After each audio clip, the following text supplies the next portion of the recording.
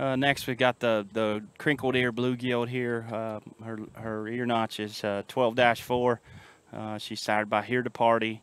That's that Here I Am lesson learned son that we've got there. And then her mom would be a Never Before sow that's done a really good job for us in our first couple litters here. This is a little bigger kind of gilt, you know, if you need one to be ready a little earlier in winter.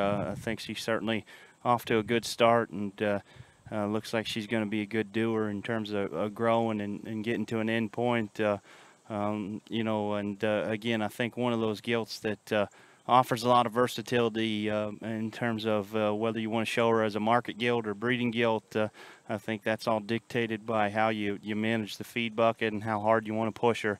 12-4 blue gilt.